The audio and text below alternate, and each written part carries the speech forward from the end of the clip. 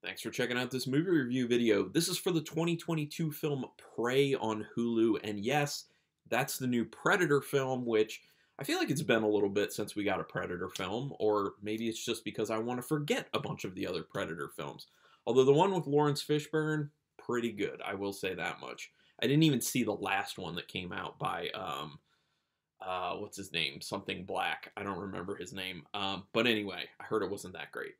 But this, I will say, I think a lot of people are going to enjoy Prey. Now, like I said, it's on Hulu. It is only on Hulu. I don't think it's getting a theatrical release or anything, or maybe it is, but pretty sure it's just on Hulu. Anyway, Prey is directed by Dan Trachtenberg, who also did 10 Cloverfield Lane, which I heard great things about, have not checked that out, and I really do need to. It's been on my list, so go ahead and put in the comments. Is it one I need to bump up my list because it's that good? Let me know. Also did an episode of The Boys and an episode of Black Mirror, which is one of the best shows ever made, in my opinion. Black Mirror, phenomenal. Written story actually by Trachtenberg, and then Patrick Aison wrote the script and also provided some of the story. And Aison also wrote some scripts for Wayward Pines, Kingdom, Jack Ryan Show, and Treadstone. There had been rumors that this film was going to be PG-13 potentially. Thankfully, you can breathe a sigh of relief. It is an R-rated film, and they do have plenty of gore to it. There are a few kills where they cut away from, which I kind of don't understand. I feel like if you're going to go with an R and you're going to show some like graphic scenes, show every graphic scene. Like, go all the way. Show all the kills instead of being like, then this person died, but we're not seeing it. But there are good kills in this. There is a good amount of blood, both human and predator. So yeah, and I love the predator blood, by the way. Like, the fluorescent green predator blood has always been a super cool thing to me, and it is used to amazing effect in this film. There's a decent amount of it, and it just looks gorgeous within the film. I mean, the film itself just looks gorgeous, to be honest. It is shot extremely well. Directing, cinematography, the music, the acting, like all the technical components of this film are really, really well pulled off. It is super polished, and I think people are really going to enjoy that aspect of it. Quick synopsis about it. I don't want to give away too much. Basically, it's set in in the United States before it's like the full-on United States. It's before like full Western expansion, but the French are there. So Native American focus though in the film, and it's yeah, it's just kind of focused on that time period and that setting. Therefore, it is beautiful.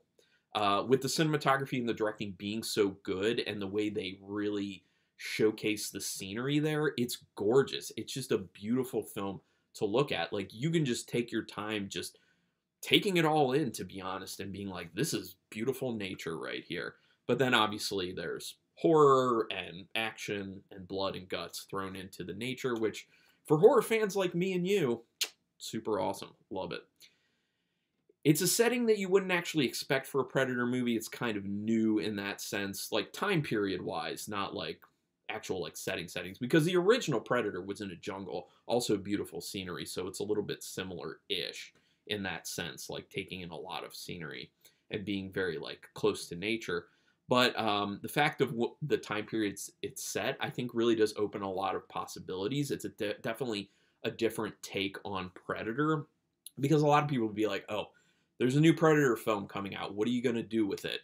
Well, I mean, I think this is one of the answers. Like, this is what you can do with it. When you have people who are creative enough and who really apply themselves with writing a decent script, you can get stuff like this. You can get new ideas out of old franchises. And honestly, I'd be down to see another one of these, to be honest, and see what they would do with it. Not necessarily keep it in the same, time period and everything and setting, but, go somewhere else. Have the same people attached, same director, same writers. That would be interesting. They do paint the hunting skills of Native Americans as kind of superhero level, unfortunately. I think that was a little bit of a mistake. You can still get to where they were going with this film without having that little bit of ridiculousness in there. Like, there is literally a point, and doesn't ruin anything because it's in the very beginning of the film. There's literally a point where one of the Native American males shoots a hawk out of the sky that is like way far away with just like a regular bow and arrow. And I'm just like, this is ridiculous. And there are some scenes kind of with the main character who's running around with a hand axe, who's doing some too unbelievably athletic moves with this axe. And then there's something else that happens with that axe, like a modification to it later in the film that is cool, but it's very ridiculous and over the top. So I kind of don't like those aspects because initially they set the film up as being very believable to be in this time period. But it's a minor gripe. I think it's kind of trying to capitalize maybe a little bit too much on the popularity of superhero action scenes, because there is some of that echoed in the scenes with fights with the Predator. But that also said, it's enjoyable. Those are very enjoyable scenes. So, you know, I'm kind of in the middle on it. Again, looks great, amazing scenery. The Predator is introduced relatively early on, but they then kind of take their time getting to the actual human encounters with the Predator.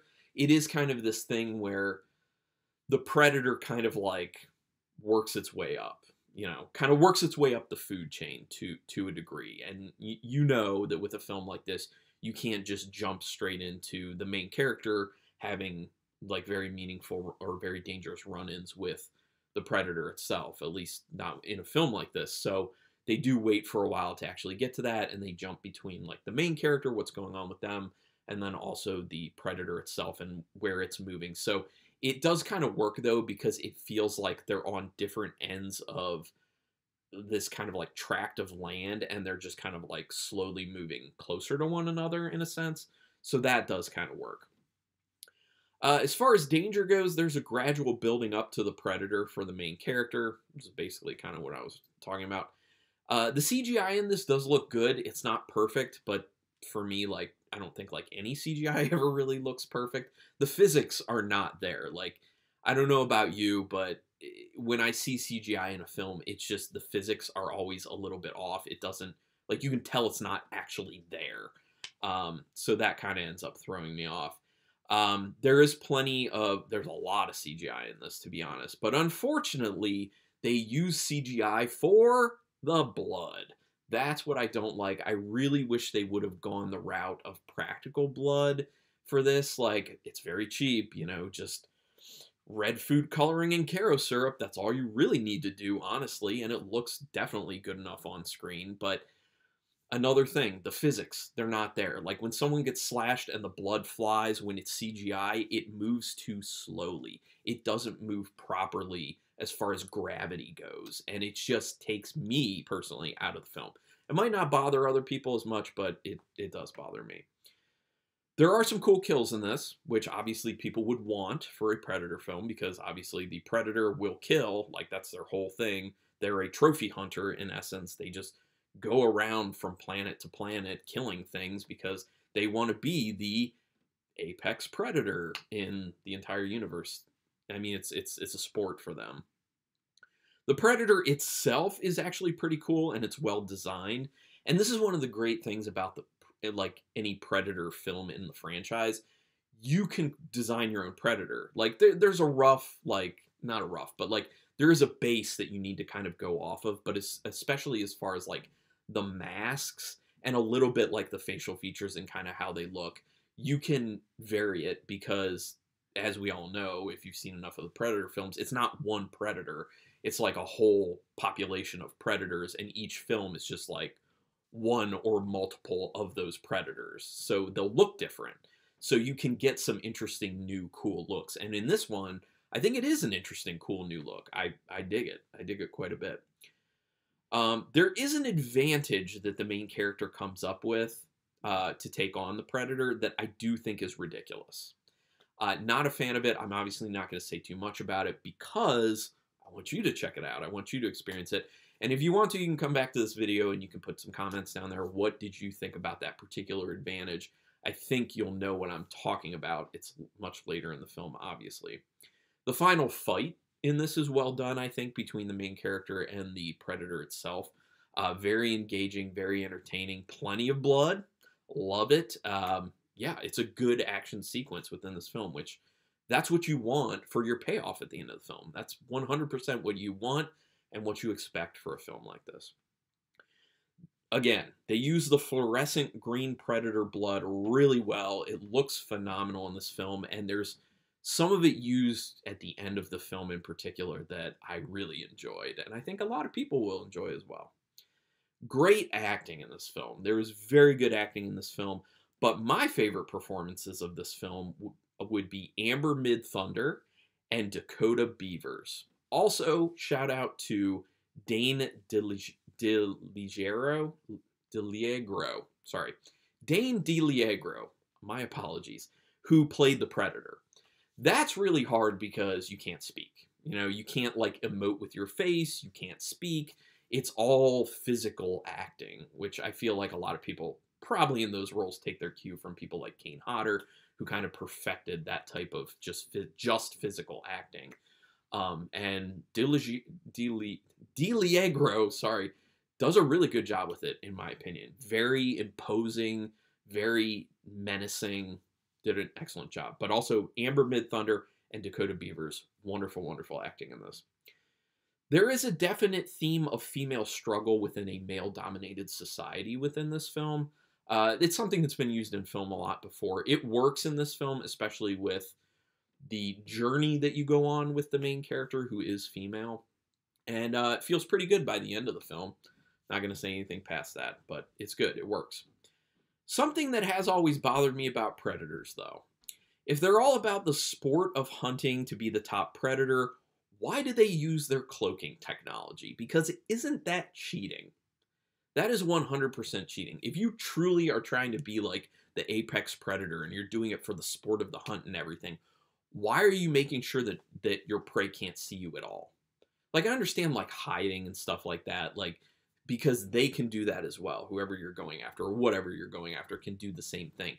But using like cloaking technology, and I guess you could kind of like extend that out to things like their weapon tech and also like humans with guns and stuff like that. But like, it's all about sport, and it's all about just being the apex predator and being very like kind of primal in the fighting with predators. So the cloaking in particular to me just seems ridiculously unfair. And that's just something that's always kind of bothered me with every single Predator film. I'm like, if this is how they are, why are they using this cloaking technology? It seems like they're not really living by their own standards here. You know what I mean? But anyway, that's just a small thing for me. Out of 5 stars with half stars in play, I'm giving this a very solid 3.5 star rating. I do think people are going to enjoy it. And obviously, I want to hear what you think about it. So go ahead and put it in the comments. Did you love it, hate it, in between? And just give me like a sentence or two explaining why you did or did not like it or felt about it. So we can talk about it. Do me a quick favor, hit subscribe to my channel if you haven't already. That's your best way to repay me if you like this video or any video I've ever done. It is quick, painless, costs you nothing, and it keeps me motivated to keep doing these videos, which I do a lot of. And speaking of that, if you want to know when all my videos go up, you can hit the notification bell button on YouTube, and then it'll let you know when I'm putting up my new videos, which I'm doing for a week. But regardless, I really thank you for taking your time to watch this particular video, and until next time, keep it brutal.